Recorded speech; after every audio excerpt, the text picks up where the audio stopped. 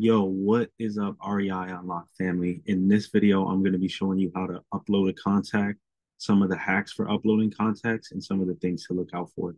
So just let me know if you have any questions about this. I hope this video is super helpful. All right, so let me go ahead and get started with this right away. Okay, cool. So when you come into the system, you'll probably land on Launchpad or, one of those places, dashboard. And what you want to do in order to upload your list when you first come in is hit the contacts tab. When you first open your contacts tab, it's going to be completely blank. There's going to be no one in here. There's going to be none of these smart lists. That's what we call them in the system, smart lists. There's not going to be any of these things in here. So what you'll want to do to upload your first list is navigate to this import contacts button. There's a bunch of other buttons over here that do a bunch of other different important things that we'll explain in another video. But what you'll want to do is hit this import contacts button. See if I can make it.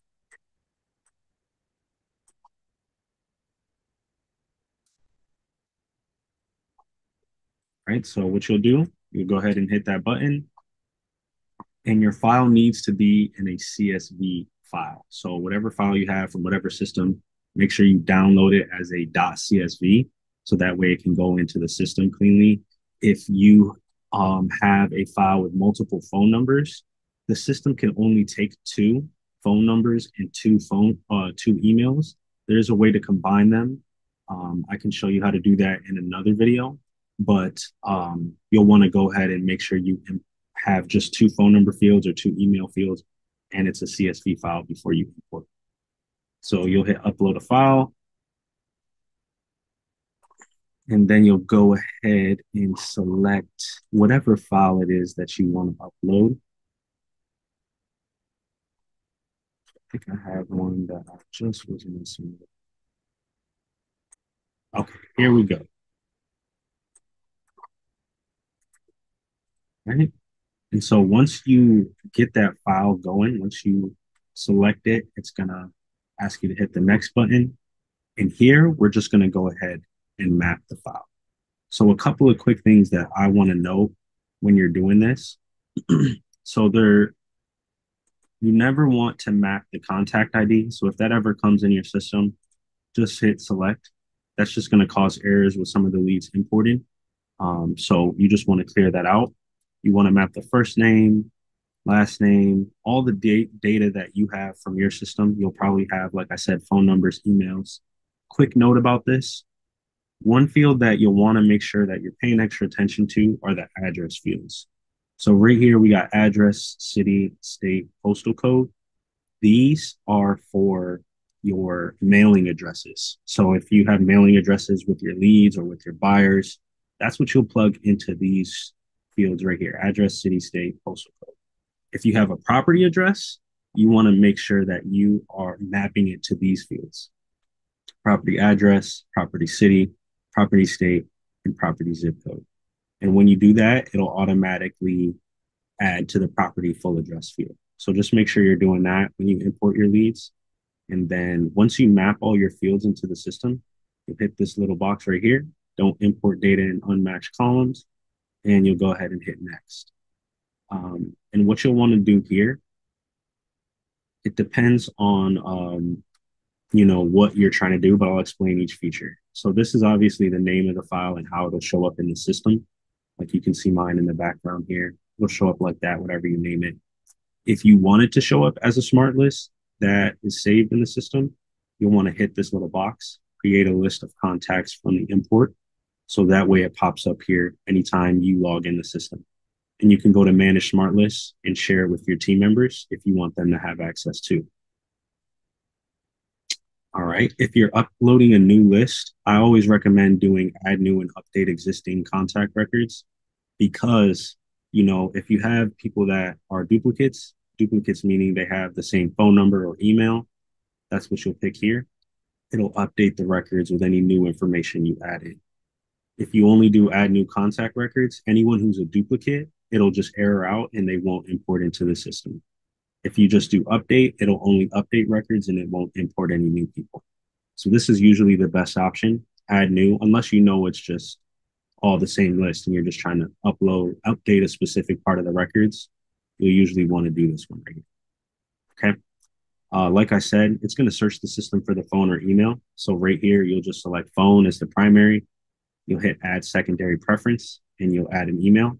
That's obviously not on this list right here. So that's why it's not showing up, but you'll want to select those two for your lists. And then don't update empty values for existing records. So if you know that this is about to update some of your records and you're trying to update a specific field that was maybe empty or, might not have a value, you want to uncheck that so that the records that are getting updated, whatever fields are empty, they get past that new data. Okay. And then if there's any specific tags you want to add here, you can add them right away. So if you want all these people to be responded to by the AI, you could add the autopilot tag right here. You would just select that one. And then anytime any of these contacts reply, they're going to go ahead and already be, in the AI's like listening zone. So the AI will be listening to whatever messages they send back and it'll respond accordingly and qualify them and try to book an appointment based on what contact role they are in the system. And so then after all of that, you can just hit submit. Mine is in green because I don't have any emails or phone numbers on these records. So that's why it's not allowing me to submit it. But when you have those details on your record, it'll allow it to go through and you can just hit submit. So that's how you import a record into the system. Those are some of the tips and hacks that can make the process easier. If you have any questions, just let me know. Oh, and then also you can navigate to this URL right here, ready to be imported. And it will give you some more tips and tricks on how to import a list and make sure that the files are, you know, properly set. So I'll wait for this to load.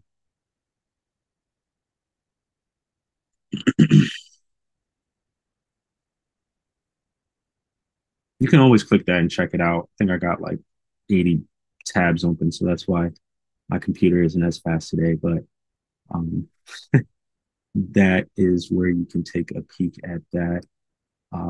As far as the multiple phone numbers, so what you want to do for that, I'll make that a separate video. I don't want to make this video too long. So yeah, let me know if you guys have any questions and we'll rock out from there. And you're in luck. So this is what that link looks like. It tells you, some of the ways you can import it.